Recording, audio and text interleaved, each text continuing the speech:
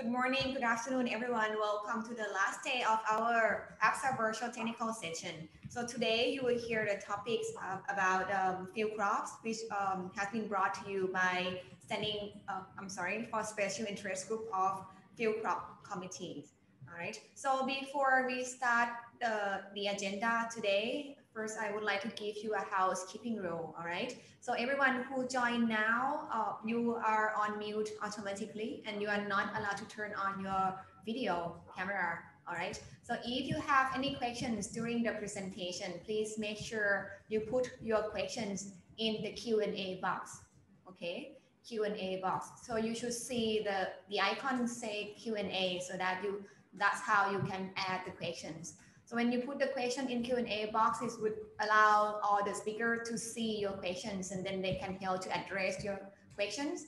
Also during live, they can, if you have time, they would address your question. All right. If not, they will help to type back the answer. Okay. And if you have any technical issues, please put your comments in the chat box. Okay. So I think that's easy and straightforward, right? So make sure that the audio is set and everything is clear and running smooth for you so that you can enjoy the most of the session. Okay, so before we start, I would like to thank our sponsor for today's session from Kiban. So before we start, let us see the video from Kiban.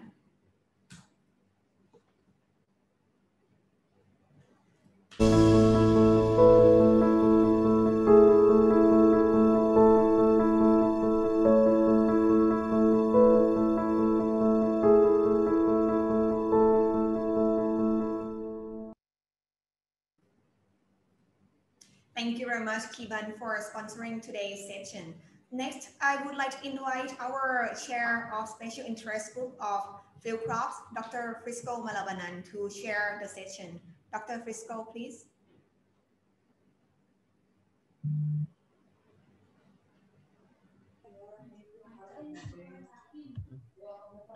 Ba't tayo ang video? Paki-on mo?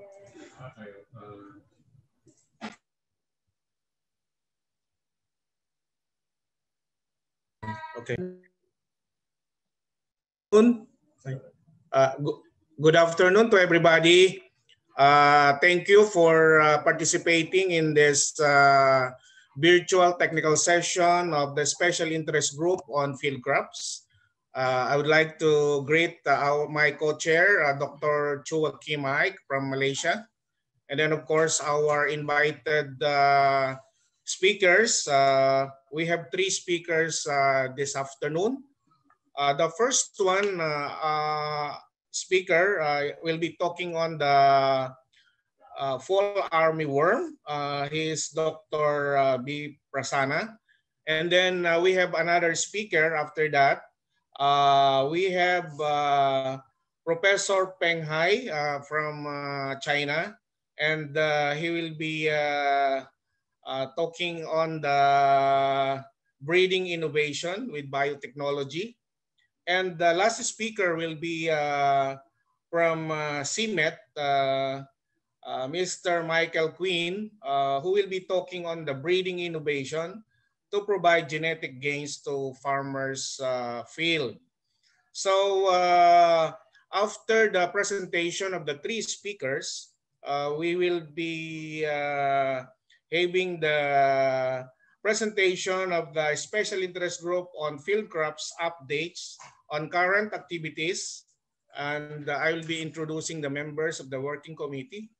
And then after that, the co-chair, Dr. Chua, will present the summary of our technical session. So we can start our technical session on the Special Interest Group on Field Crops. Let me introduce the first speaker, Dr. B.M. Prasanna. He is the director of the Global Maize Program from the International Maize and Wheat Improvement Center and the SIG Research Program on Maize. And he will be talking on the sustainable management of fall armyworm in the Asia Pacific, regarding the need for implementing a well-coordinated research and development strategy. Let's welcome Dr. Prasanna to present his paper. Dr. Prasanna, please.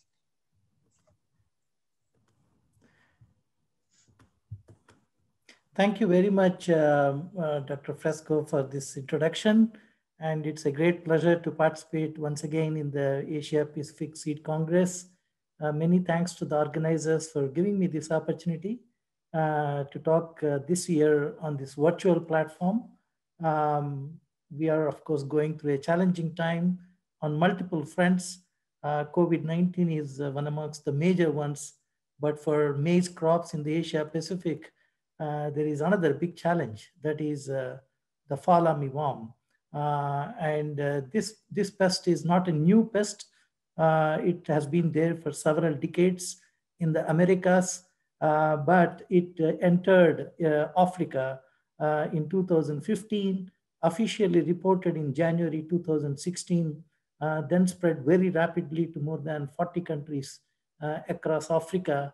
And then the pest came into Asia in May 2018, especially in India, the southern part of India. Then again, there has been a very rapid invasion of the fall armyworm populations across Asia. In 2020, February, Australia reported the pest. And the most recent country that reported the fall armyworm formally is Pakistan in September 2020. Therefore, fall armyworm is now a global problem, spreading across multiple continents and causing serious concern, not only in Africa, but also in the Asia Pacific. It is a polyphagous pest. We know that there are multiple hosts for fall armyworm, but when maize is there, it's a major preferred crop for this pest. And therefore, maize crops suffered seriously in Africa and now since 2018 in Asia, and that affected the food security, incomes, and livelihoods of millions of smallholders. Lack of adequate awareness of fall armyworm management is still an important issue, and therefore many smallholder farmers who do not have access to proper information continue to use highly toxic pesticides, not only causing ecological and environmental harm, but many a times also to the families of these populations where there is no proper personal protective equipment. It must be remembered that once introduced into countries in Africa and Asia, it's almost impossible to eradicate this pest. Africa and Asia have conducive environments for the pest to be present almost throughout the year, unlike in the northern part of America, where the typical cold conditions pushes this pest to the downward to the countries in Central America, and also to Texas and Florida. This annual pattern of migration is very well known for this pest. So we must recognize here that we are now actually running a marathon and not a 100-meter sprint in terms of management of fall armyworm.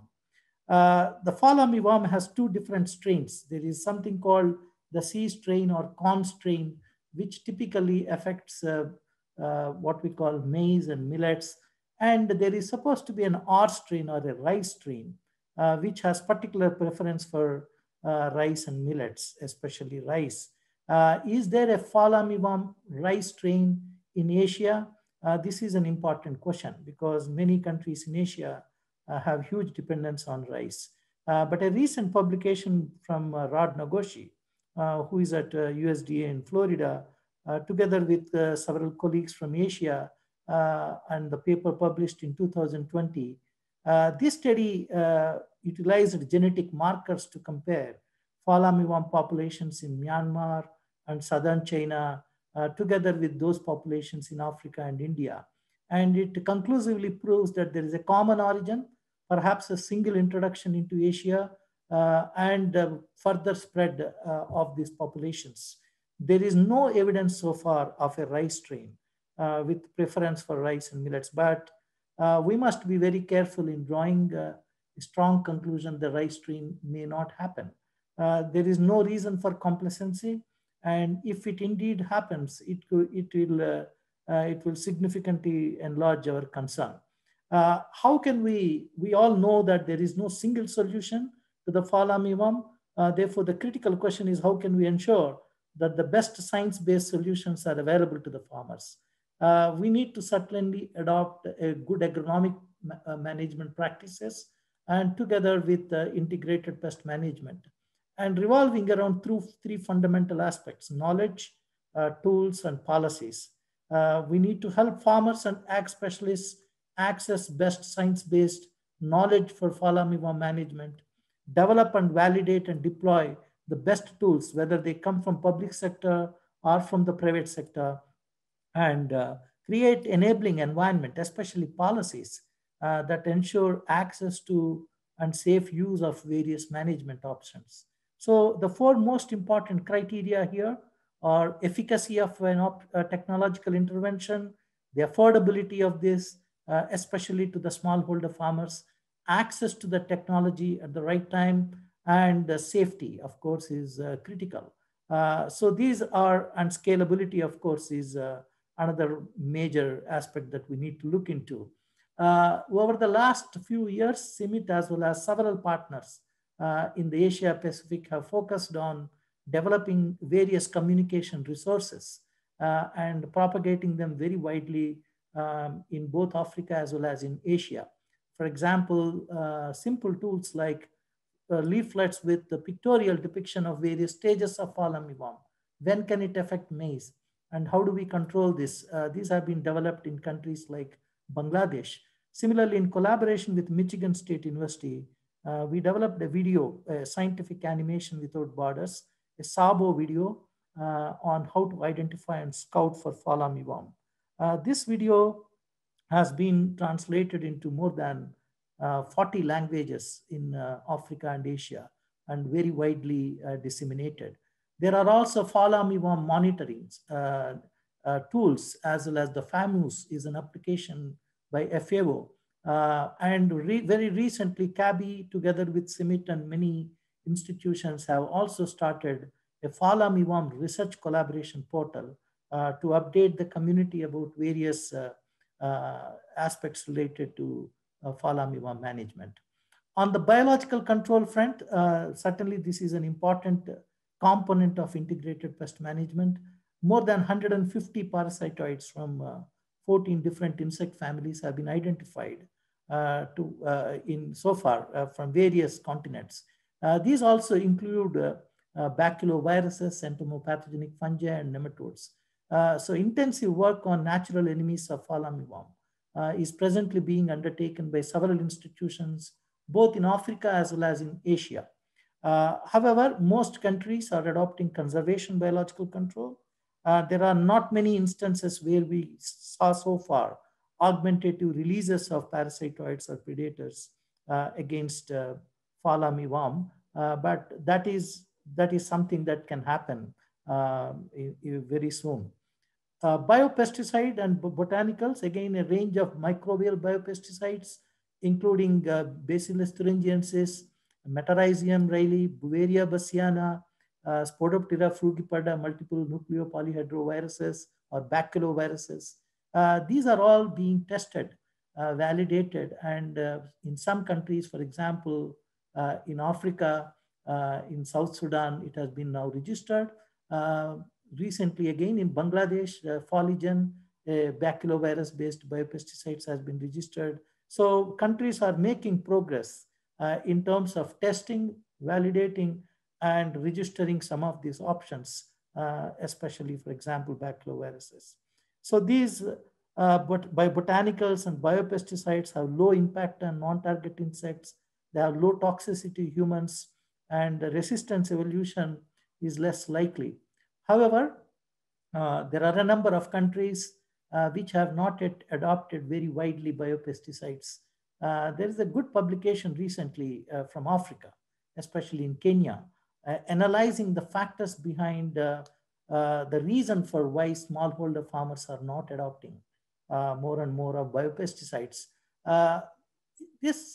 Constantine and co-workers, they highlight that the key to increasing smallholders' uptake of biopesticides is to address the farmers' perception of effectiveness. So there are four different areas: the supply side, the demand side, the cost side, and the efficacy side. Where these are the constraints in the use of biopesticides, but there are potential solutions. We need to harmonize the registration procedures for most effective biopesticides across the Asia Pacific, strengthen the local capacity of production as well as supply chain management, formulate smart biopesticides, and undertake extensive demonstrations of most efficacious biopesticides, increasing farmers' awareness about them. So these four key aspects need to be critically taken care of in the next few years. On the host plant resistance front, this is one of the key pillars of integrated pest management, including the fall armyworm. Breeding for resistance, insect resistance, especially the native genetic resistance to various insect pests in maize. This is more than 4 decades old now at CIMIT. Excellent publications have come up on insect-resistant maize. For example, John Mim, one of the entomologists who passed away last year after retirement several years back, he published these excellent publications, proceedings of a workshop on insect-resistant maize, particularly highlighting the presence of insect resistance in some of the land races from Caribbean germplasm as well as tuxpanos in Mexico. So there is work on native genetic resistance, and another most important option is the transgenic resistance, where we use a gene from an external source that can make the plant resistant to that particular insect pest. On the native genetic resistance front, CIMIT has established a very strong facility at Kibako in Kenya. We have now about 13 such greenhouses. What you see here, each one is 1/4 of an acre in terms of size. So it's a huge greenhouse which can test hundreds of entries under replicated conditions, under artificial infestation, where each plant is challenged with neonate larvae of fall armyworm, which are mass reared in the laboratory. We can't do this obviously in open field conditions because it will create a lot of insect pest pressure. So using these screen houses, a well-defined mass rearing protocol, and a well-defined germplasm screening procedure, we are, since last 5 crop seasons at Kenya, we have been intensively screening CIMIT's germplasm and rate each of these germplasm entry, not only for the foliar damage on a 1 to 9 scale, 1 being highly resistant and 9 being almost dead due to the attack. And not only the foliar damage, but also the ear damage. Because fall armyworm, there could be multiple populations within a cropping season. And it can also affect the reproductive stage by boring into the ears and causing damage to the developing kernels. So we need to look into the foliar damage as well as ear damage.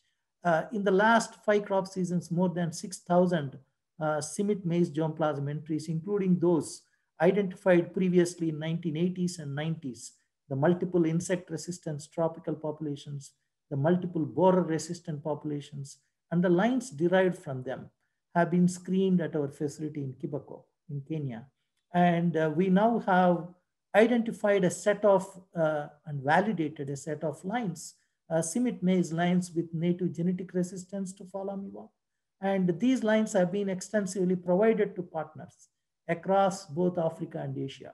So any public or private sector institution which would like to have access to this CIMIT maize lines with native genetic resistance could indeed source them from CIMIT maize program. So this is one product that has already happened, but these are just inbred lines. But what about ready hybrids that we can launch? So we then did an array of experiments, intensively validating several hybrid combinations together with commercial susceptible checks, and initially under choice experiments.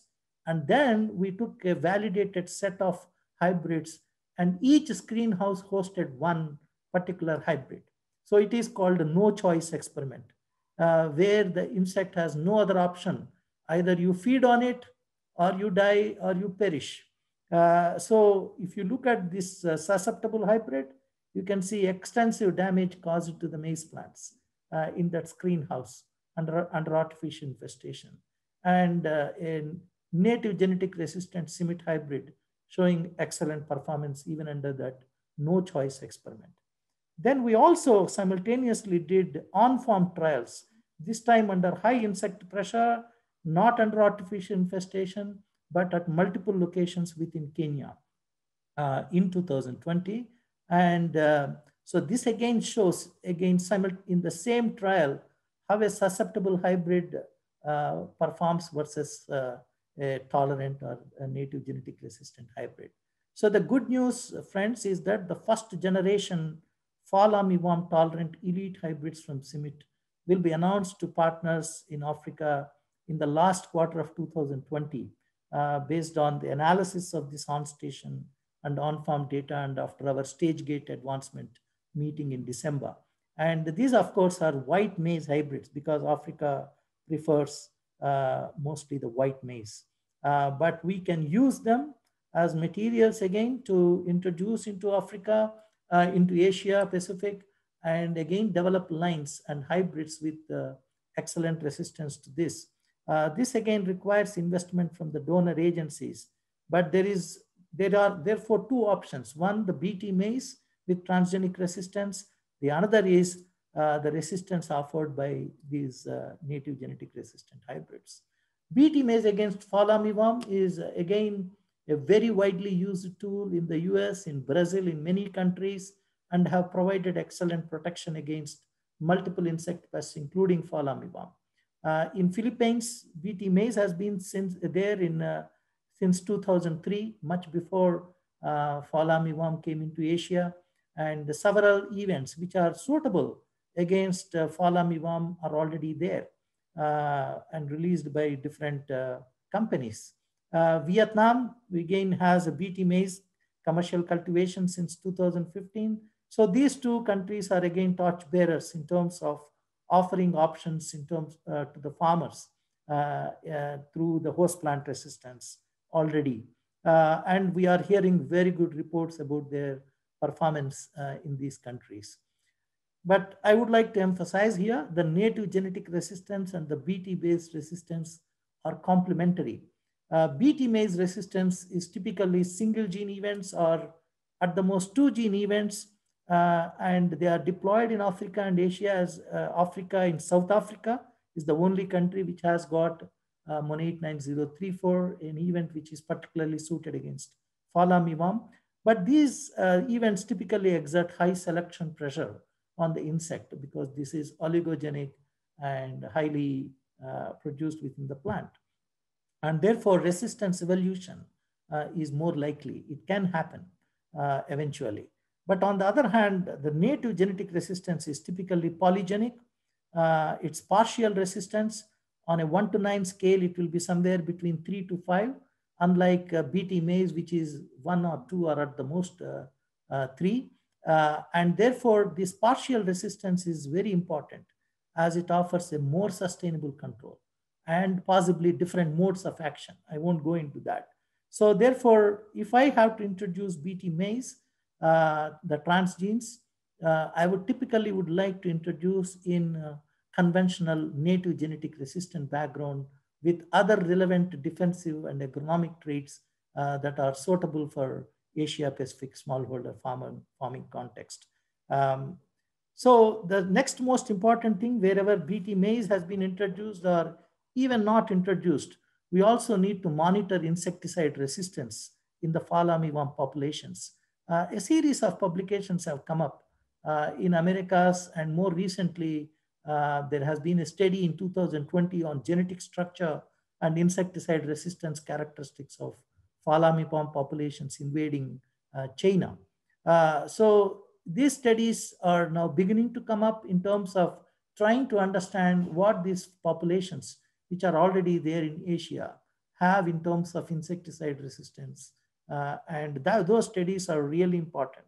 We need to keep a close watch on monitoring resistance in fall armyworm populations, as it will have not just national level implications, but also sub-regional and continental implications.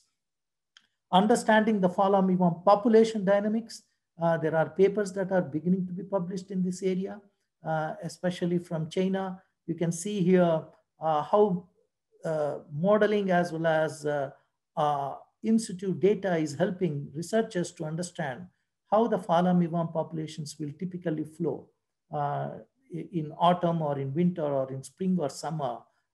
So this kind of an understanding of the dynamics of fall armyworm populations is also equally important to have suitable interventions planned and implemented.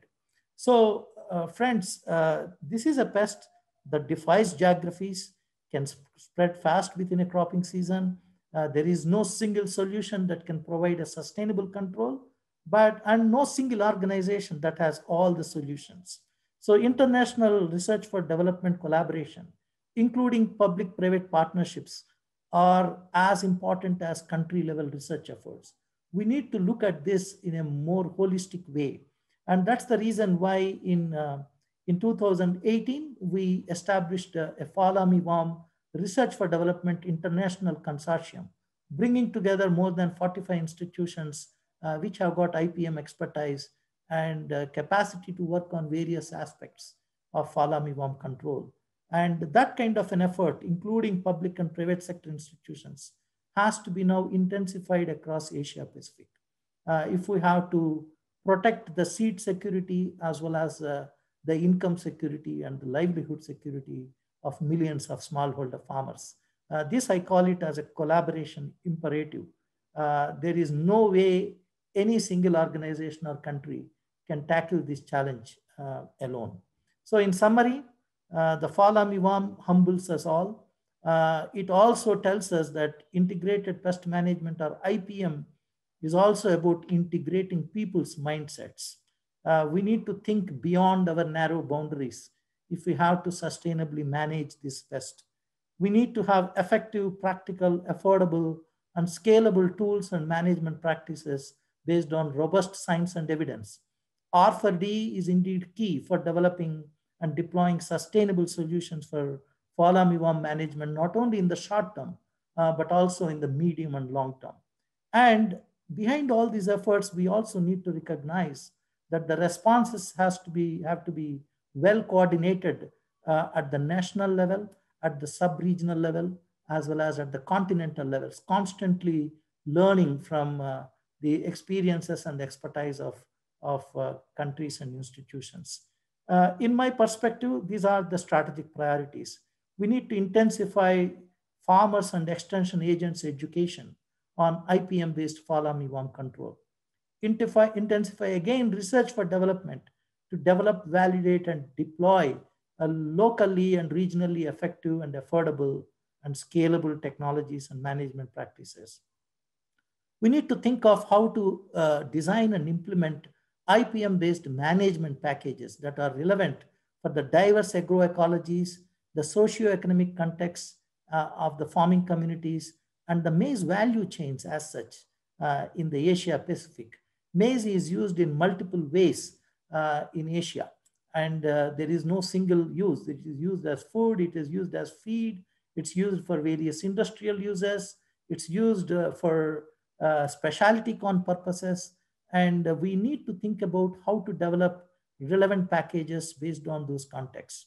And wherever we have opportunities to put together a set of practices, we need to demonstrate them extensively in those target countries. Public-private partnerships are really critical for scaling the science-based solutions, and as I mentioned before, also to have resistance monitoring in FAR populations. And there are still challenges with regard to enabling environment or policies, especially in deploying some of the most potent solutions in Asia. So wherever applicable, we need to address this by educating the policymakers, by making them aware that we are losing an opportunity if these technologies are not effectively and immediately deployed. So accelerated access to proven technologies, especially environmentally safer pesticides, biological control agents, biopesticides, host plant resistance, for the benefit of smallholder farmers. I thank the global partners who work very intensively, have been working on the fall armyworm research for development, funding agencies, especially USAID, Feed the Future program, the Maize CRP, Window 1, Window 2 donors, and my colleagues at CIMIT for their commitment to the mission. Thank you so much for your hearing.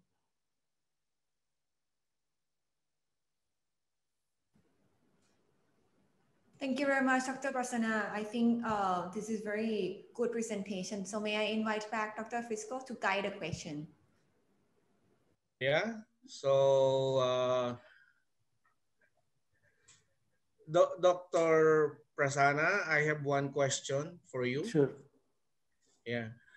Regarding the accessibility of the corn varieties in CIMET for breeding purposes with some resistance to FAW, how can, say, Philippines access that lines?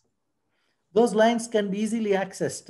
For example, we have we have around 8 to 10 CIMIT maize lines right now, but of course several more are under validation, the coded lines.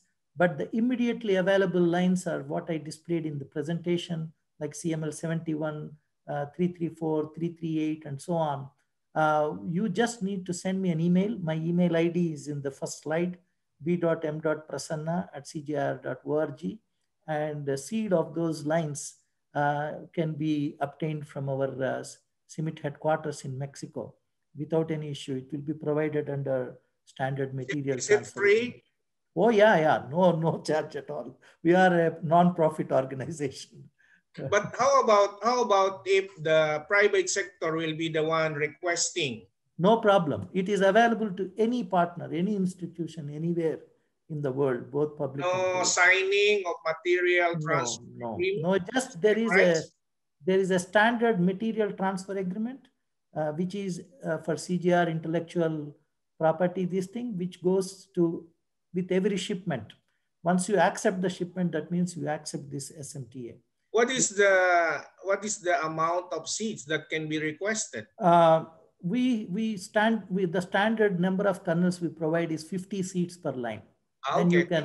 Then you can multiply the seed and then use it in breeding programs. I think this is very interesting point of view for APSA. So Dr. Prasanna, I would get back to you to get more information so that we can share to our members, because I think based on the question from Dr. Frisco is open up, I think more questions also to our members. And this is very good news that they can access to the line.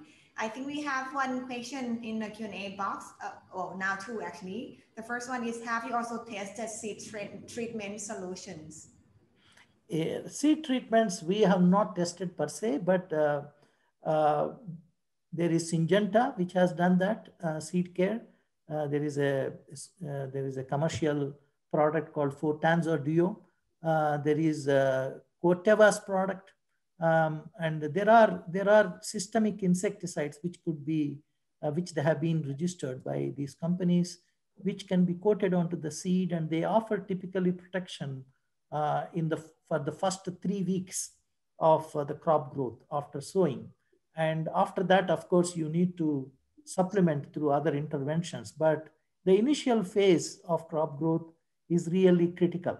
At the early stages are particularly vulnerable. So seed treatment is certainly already worked out very strongly by some of these companies, and the products are available in countries. I don't know about the exact registration status of these products, but I'm sure that they are available in many countries in Asia Pacific. Okay, very good. The last question is there any resistant materials of CIMIT in yellow corn tropical? Yeah, some of for example, the lines which I talked about, like CML 71, it is an yellow line. So the lines that I mentioned, the inbred lines with resistance, some of them are yellow, some of them are white. But remember that these lines are typically coming from Cuban germplasm or tuxpanos in Mexico, and they may not be agronomically elite, but they serve as excellent trade donors in the breeding programs. And for you to transfer resistance from those lines, whether it is yellow or white, into your breeding material. So yes, there are both yellow and white lines.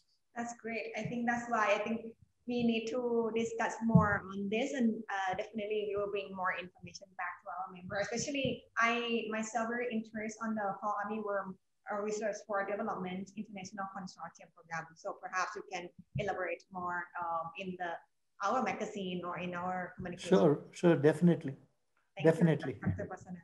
All right, so I invite back again Dr. Frisco to guide the next presenter. Thank you. Thank you very much, Dr. Prasanna, for a very nice technical presentation. Our second speaker is Professor Peng Hai. He is the director of the Joint Molecular Biology Laboratory Development Center for Science and Technology, Ministry of Agriculture and Rural Affairs, or MARA, and in Jinghan University. So he'll be discussing on the identified standard SSR marker. This is related to the breeding program, of course, like hybrid rice. So let's welcome Professor Peng Hai from China. Professor? I cannot open the camera because the host had prohibited me to open the camera. Okay.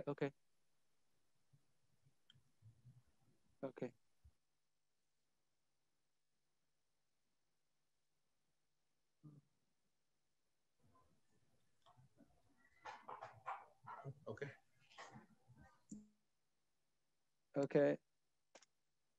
Hello, everybody. I'm very glad to have the chance to introduce my work to you. The title of my presentation is MMP marker and its applications. Our main work is about the plant identification using DNA markers. MMP marker is a kind of DNA markers, and it is invented by us. At first, let's say the limitations of the existing DNA marker methods. There are two kinds of DNA marker methods, SSR marker methods and SMP marker methods. For plant variety identification, SSR marker methods is the main type of DNA markers. This is a typical geoelectrophoresis figures of SSR marker. We cannot know this band is from the is wrong or right because it can be from the experimental error or it can from the impurity states. So this kind of error is very common. It is about 70%. It can cause about 70% error. Another problem for SSR marker is its digitalization. We cannot know the exact molecular weight. Therefore, it is difficult to accurately digitalize this figure. And then it is difficult to get a software to deal with this figure. And then when we have no software, it is very difficult for the people to use SSR marker method. You have to have professional person to read these figures and use this method. This is the industrial standards of SSR marker method. The main problem is there are two main problems. The first is it is required the set priority. When the set priority is not good, there are many errors in it. Therefore, it required the set to be pure. However, some sets will be artificially added by some other kind of varieties sets. So it is difficult to identify that kind of artificial mixture. Another kind of mixture is from the natural sets, such as the rib sets. The rib sets, the purity of rib sets is generally not very good. The second problem for SSR marker is the limited markers used. Generally, it is only about 20 to 50 markers used for the plant variety identification in the industrial standards. Therefore, the dispute of court judgment often arise because of the limited markers used. Another thing is, for the essential derived variety identification, we often needed a large number of markers. Therefore, SSR marker method cannot be used for the essential derived variety identification. The most serious problem for SSR markers is that the accurate identification using SSR markers require the experiment of the variety under test with the standard samples. However, the standard samples are very difficult to obtain for common state companies because the standard samples are often stored in the government by the government or authorities. For some other kind of identification, such as the seminar variety screening or the infringed variety screening or the essential derived variety screening, there needs a large number of standard samples. It is very difficult for anybody to take out to a large number of standard samples from the government. So the state company cannot protect the variety right because they cannot obtain the standard samples. Another DNA markers is the SMP markers. For SMP marker, there are only 2 alleles. Therefore, when we have 4 varieties, a single SMP marker cannot distinguish them. Another problem for SMP marker is that the error rate is also high. For example, it can be the accuracy can be 97%, and for the hybrid, it can be even 94%. So it is difficult to be used in the industrial standards. To date, there's only rice used SMP as in the industrial standards. Its main problem also have 2 problems.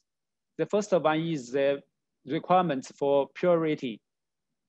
It is the same as SSR markers, so I skip this problem.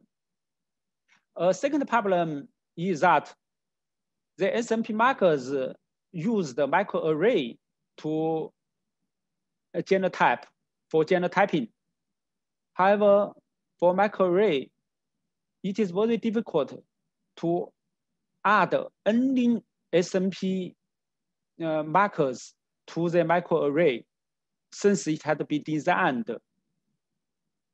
So the flexibility is a problem. Let's say our technique inventions. But first, we invented MMP marker. What is a MMP marker? It is referred to a DNA fragment which is less than 300 base pair. In this DNA fragment, there are several SMP markers. For example, here there are 1, 2, 3 SMP markers. So this is MMP markers. M is multiple, so it is very similar to SMP. The S become M. S represent single. How we detect MMP marker? The method to detect MMP marker are named as MMP marker method. But first, we will design 300 to 1,000 MMP markers for a plant species such as rice. For example, for rice, we designed more than 1 MMP markers. Then we will put those MMP markers together and make a multiplex PCR to amplify all the designed MMP markers. And then the designed MMP markers will be detected by next sequencing generation, next sequencing technology. And the obtained reads will be used to call for the MMP alleles. The advantage, the MMP marker method has many advantages. At first, it is high efficient. For the DNA identification, there are 2 stages.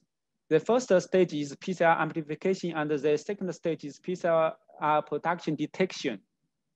For the first stage, our method, our MMP marker method can detect the 300 to 1,000 markers in a single PCR reaction. However, for the SSR marker method, it can only detect 1 to 10 markers in a single PCR reaction. Therefore, there are 30 to 1,000 fields increasing for the efficiency. And for the PCR product detection, our MMP marker method can, because we use high throughput sequencing technology, therefore, in the stage of PCR production detection, our MMP marker method can detect 1,000 to 1 million markers once. But for SSR marker method, it can only detect 1 to 10 markers once. So there are 10,000 fields. The efficiency has been increased for 10,000 fields. For example, we in our lab, we have a person can identify over 1,000 markers of 600 rice cultivars in 10 days, and compare the DNA fingerprints with 30,000 cultivars in the DNA fingerprints database. For the accuracy, as we know, the sequencing is the best way to detect any markers. We use the high throughput sequencing technology and sequencing each MMP markers for over 500 times. So theoretically, the accuracy is very high.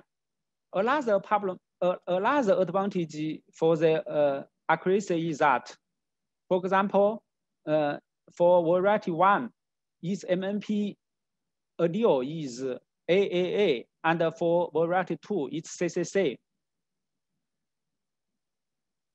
If A were mistakenly genotyped as C, for SMP, it can be genotyped, it can be mistakenly genotyped as C.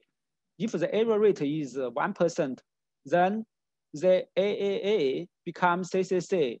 The error rate can be decreased for decreased to 1%, multiply 1%, multiply 1%. Therefore, the error rate had to be decreased for 10,000 fields. The actual accuracy has been obtained by the following experiment.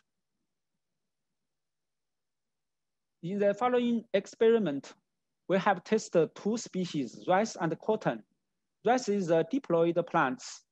It is easy to obtain an accurate result, and the cotton is a polyploid species, so it is difficult to get an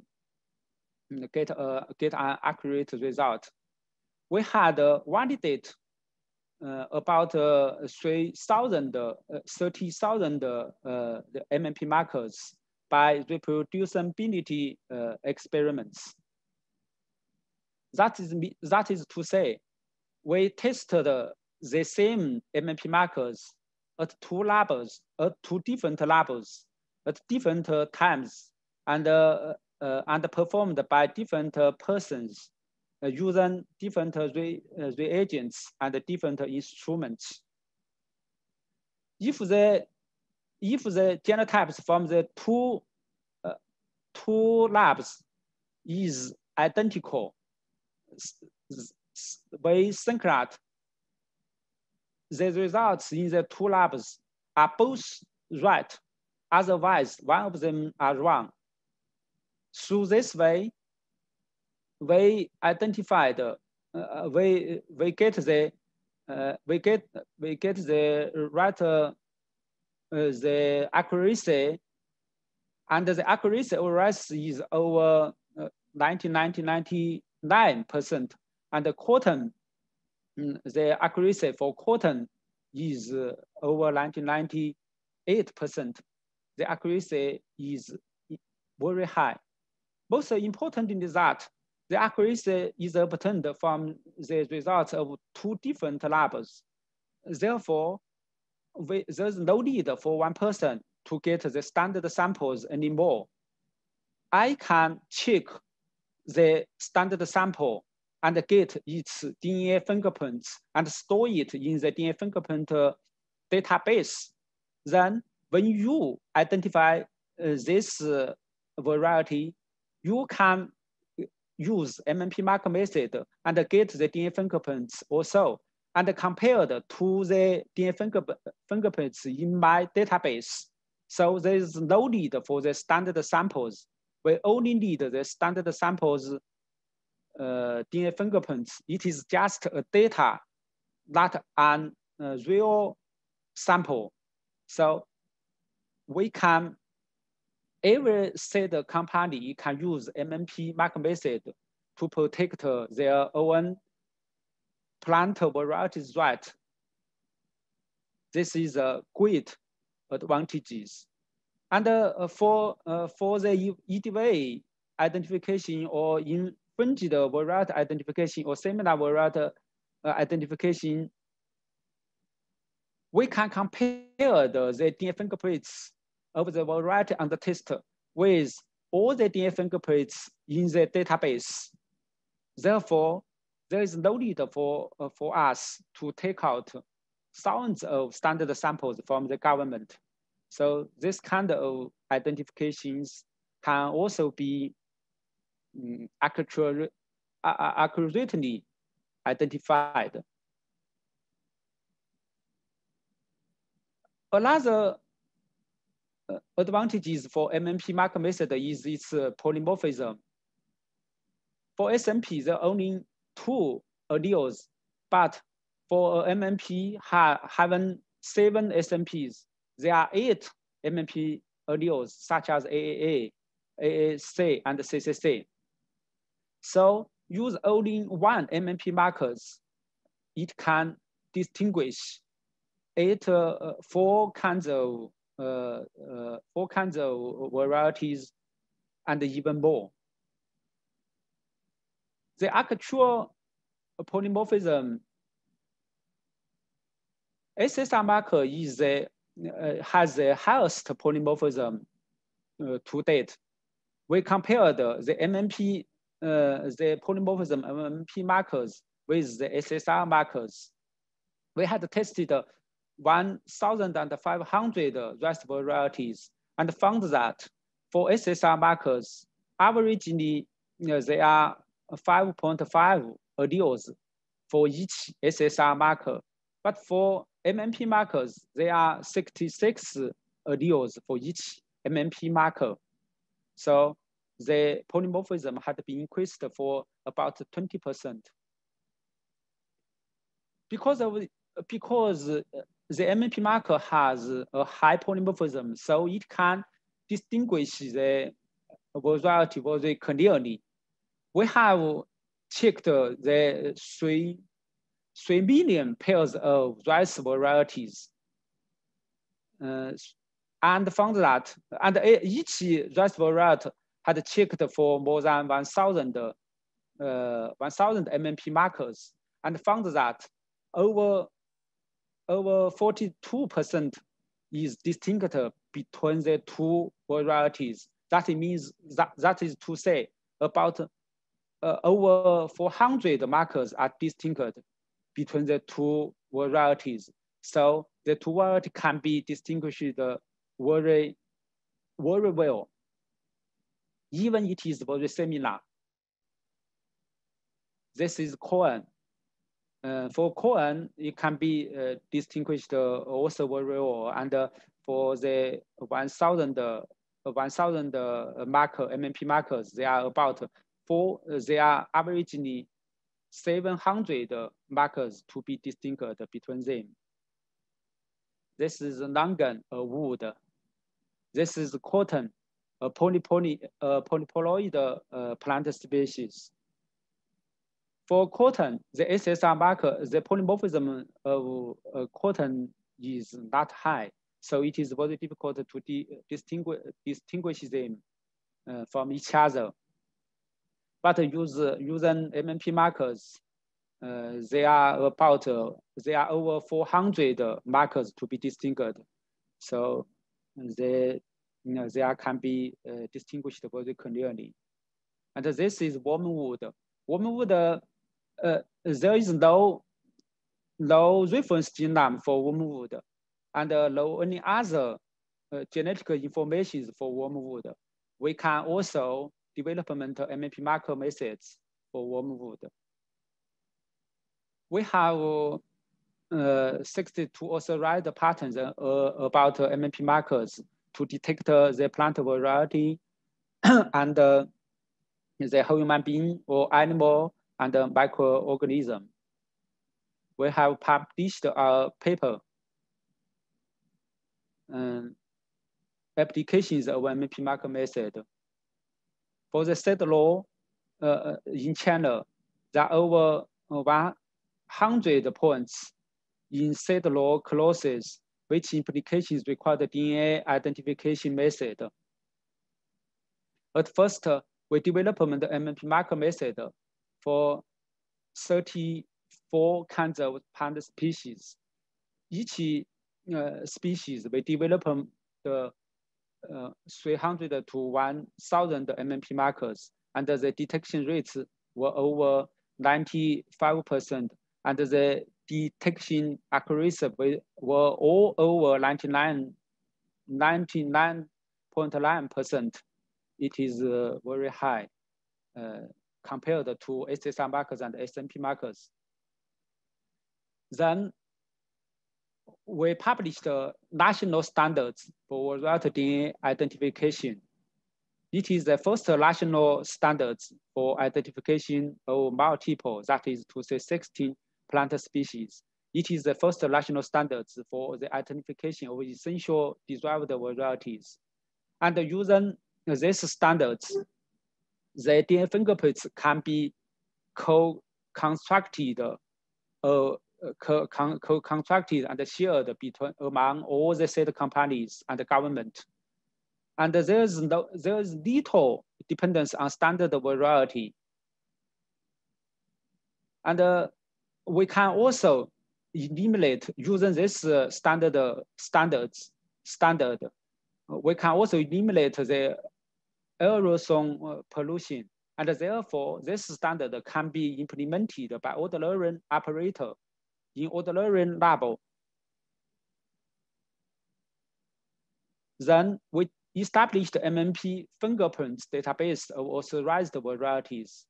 In this database contains MMP fingerprints of over 10,000 rice and maize varieties. This is the foundations of plant rights protection. And using this standards, we also used this standard for the authorization prospection judgment of a variety. When a variety is breeding, and we want to know if it can be authorized, that is to say, we want to know if it is distinct from all the varieties in the database, because we have built the database using MMP standards. So we can judge the authorization prospect of any varieties in breeding.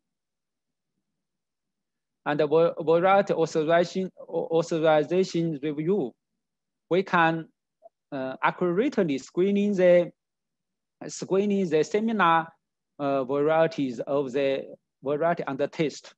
And for the variety which has no distinct markers with the variety in the database, the authorization will be rejected. Otherwise, if it has very obviously distinct markers, for example, over 10% markers to be distinct with any one of the DNA fingerprint in the database, it can be authorized. It is recommended to be authorized immediately.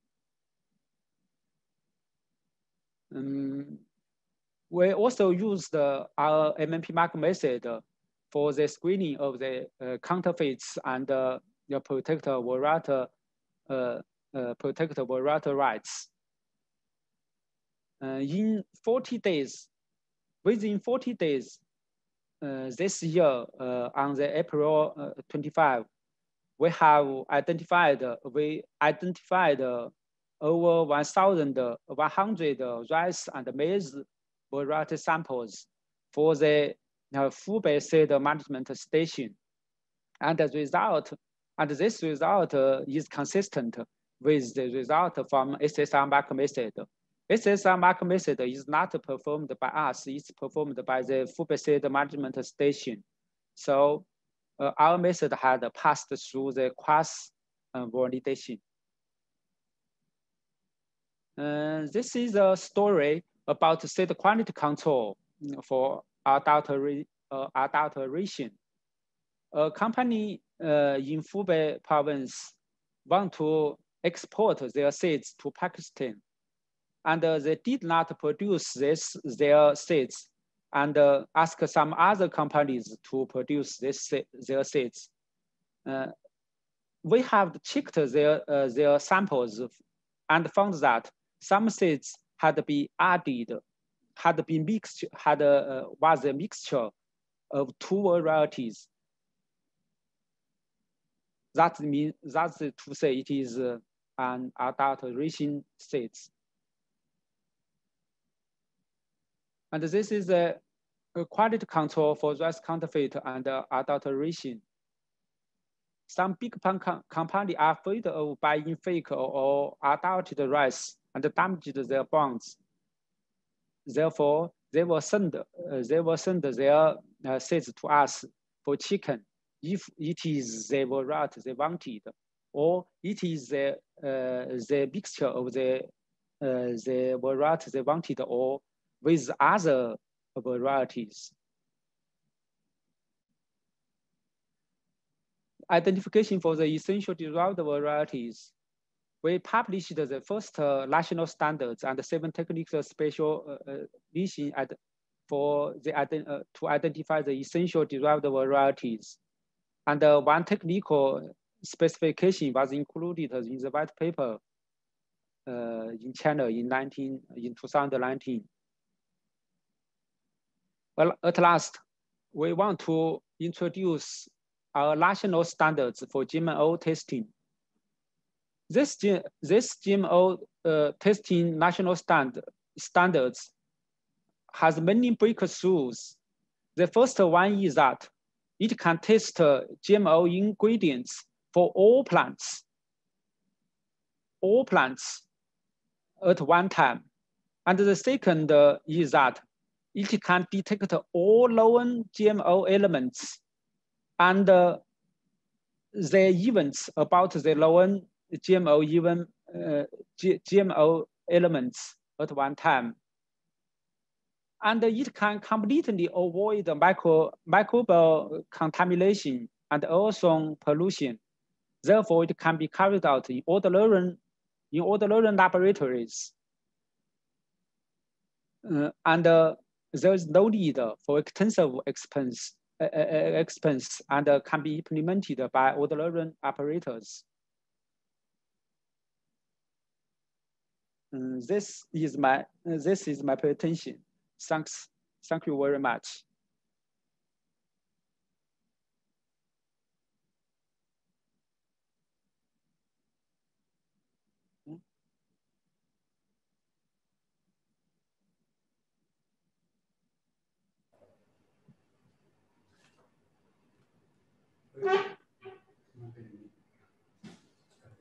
Thank you very much, Professor Peng Hai. I think this is very breakthrough technology and that you have presented. I again would like to invite back our chair, Dr. Frisco, to guide the patient.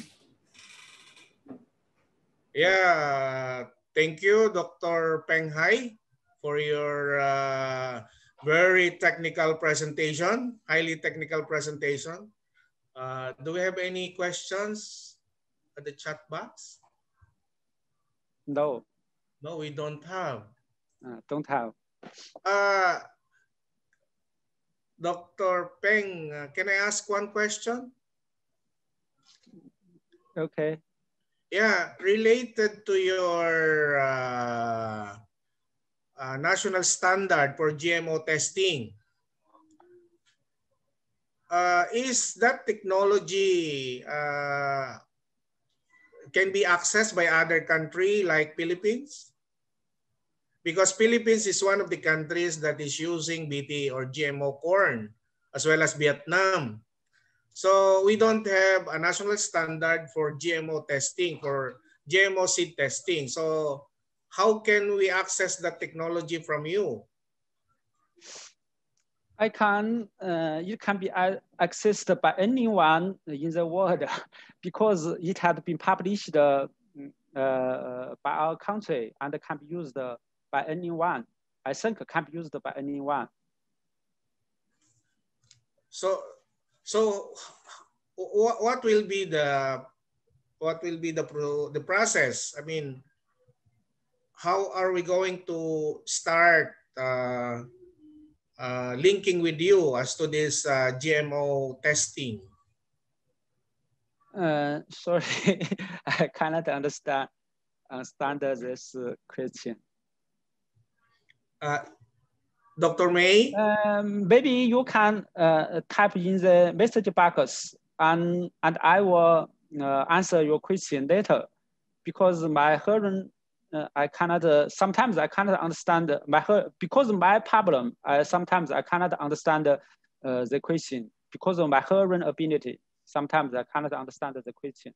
So I think you can type your problems in the messenger box and I will answer your question later. Okay, no problem. I will send you the communication regarding this aspect of GMO seed testing. Dr. May, there is no question in I the... know you have many questions about this technology. For example, how we can check for ending plants and ending GMO events, and how can we avoid the microbial pollution. I know you have many problems, and I think I can answer your question later by the word instead of by speech. Yeah, maybe Dr. Peng, maybe through APSA, through Dr. May, can I request, say for example, Philippines would like to establish a national standard for GMO testing in the National Seed Control Services. How are we going to use this particular technology if possible? Maybe you can link with Dr. Peng. Maybe it's easier to communicate APSA to him instead of coming from me. Okay, thank you. Definitely. Thank you. Yeah, your question is very great. It's very good, Dr. Frisco. So and one more thing, Dr. May, I think for purposes of our members, one thing which is needed right now, because GMO is, of course, it's being used for corn, it's being used in Philippines and in Vietnam. But for other commodities, my point is the protection of our farmers in buying GMO or GMO seeds. They don't know if the seeds is really pure, genetically pure or not. So that can only be detected if we have the National Seed Quality Control Laboratory, that we can use this particular variety test, say this particular testing procedure that Dr. Peng Hai explained. Definitely. Yeah. Okay. Dr. Peng Hai, we would like to thank you very much. Very good presentation, and to me it's very fascinating to see this technology works also for testing the variety and also checking the counterfeit variety. I think this is very important for the seed companies and the farmers. All right, thank you very much, Dr. Frisco, for sharing the first half of the session. So we will move to the online coffee break for 5 minutes, and then we will come back again with another 2 presentations, one from Mr. Michael Quinn and from our share to update the past activities. Okay, thank you. See you later. Stay on.